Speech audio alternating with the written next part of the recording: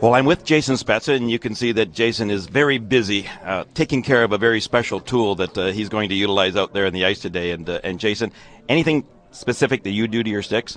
Well, I shave them down. I usually like to retape them before every game and kind of rebrand them. I like to know what games I used them in and stuff, and that's usually what I do before games.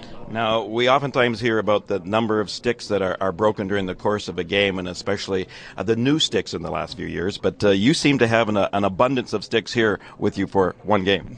Yeah, especially an all-star game, I'll probably use even a few more. But usually I got 5 on the bench, and I don't use them long enough where they break. Usually I like switching them. I like them to be stiff. So and wood doesn't really break the way the composite does, but I change them up quite a bit.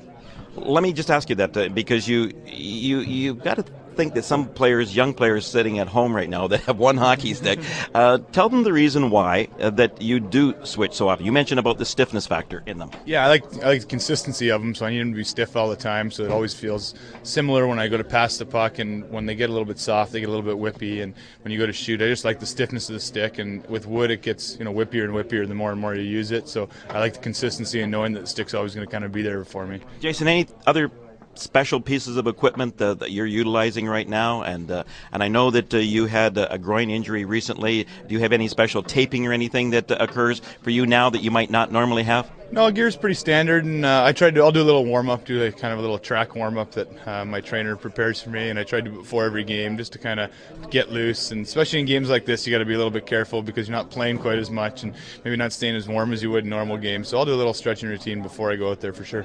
Thanks, Jason. Brian, let's go back to you.